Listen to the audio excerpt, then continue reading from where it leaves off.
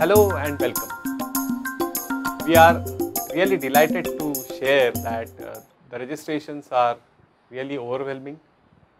In fact, for the icebreaker activity, we have received various inputs and various submissions which are worth a mention, and I will be discussing that.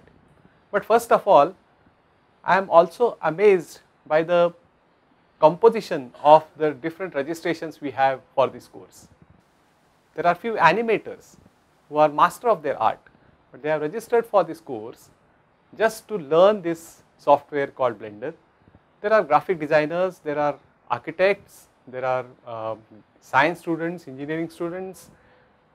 In fact, I know some of them who are come in pairs. So a mother and her son have registered for the same course. I don't see that happening quite often in massive online open courses, but probably because of the curiosity of the topic has dragged them into this, and I welcome all of them. For the icebreaker, the particular problem which we have posted has also received some very interesting responses. People have tried to put on their creative hats and imagine different solutions for this problem we had posed, and some of them are really worth mentioning. For example, somebody has tried to create a seesaw. Now this particular design is very unique because it is not violating the terms and conditions we had mentioned. If you remember, we said don't draw a wall or don't draw a staircase. So this is a kind of inverse staircase you can call it, but when we place it like this, it looks like a seesaw. It fulfills the requirement what we had mentioned. There is a typical building layout or a skyline as you call it, with a grand entry in the center. There is another one which will have probably similar looking building in a different shape, but people have gone beyond this particular stereotype thinking and tried to give us some very interesting submissions.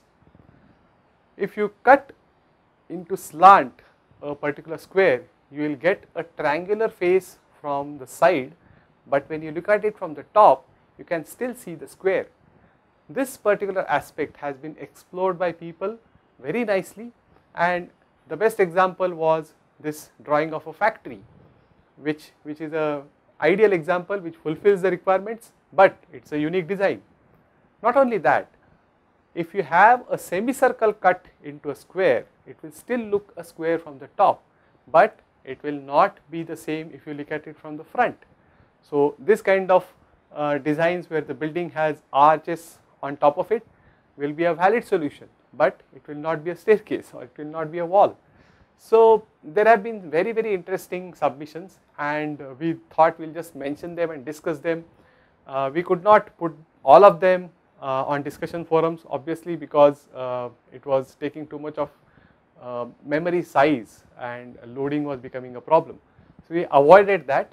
We thought through this small video we will just share kind of submissions which have happened, and we will keep making such videos whenever we have such kind of assignments uploaded in future.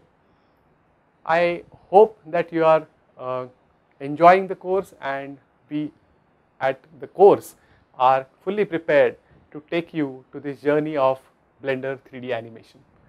So welcome again and enjoy the next videos which are coming up. Thank you.